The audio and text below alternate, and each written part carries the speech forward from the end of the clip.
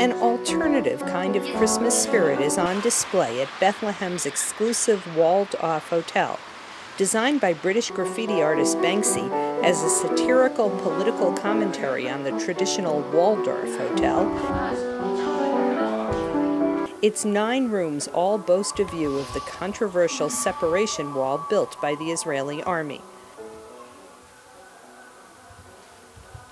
Palestinian hotel manager Wissam Salsa explains Banksy's tongue-in-cheek concept in building the hotel. The location is a little bit different than the rest of the hotels in Bethlehem. It's located nearby the separation wall. We are only 4 yards from the separation wall. It's known as the hotel with the worst view in the world. Salsa's local Palestinian staff has added seasonal Christmas wreaths and Christmas carols to enhance Banksy's political art, decorating the hotel lobby and rooms. He claims the hotel has the world's largest collection of Banksy art and even won an award as the world's best art hotel when it opened 2 years ago. Banksy is a big artist. He has lots of fans. Actually, when we started the hotel, there are visitors that came from all over the world to visit the hotel and visit Bethlehem. And I think there are lots of visitors that they would never ever consider to come to Palestine or even to Israel if the Waldorf Hotel is not here. Banksy intended to bring international attention to the separation wall covered with colorful political graffiti. In fact, more than 250,000 tourists have flocked to view and take selfies at the wall.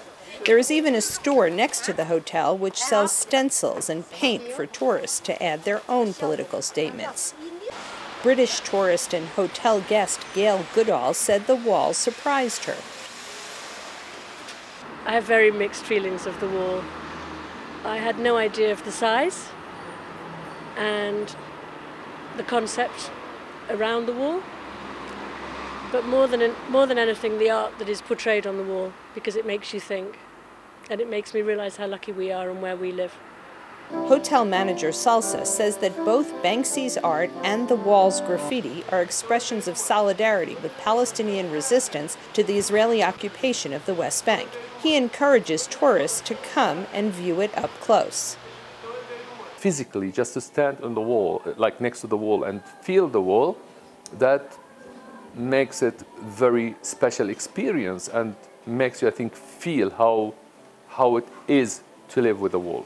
2,000 years ago, when Jesus was born, there was no room at the inn in Bethlehem.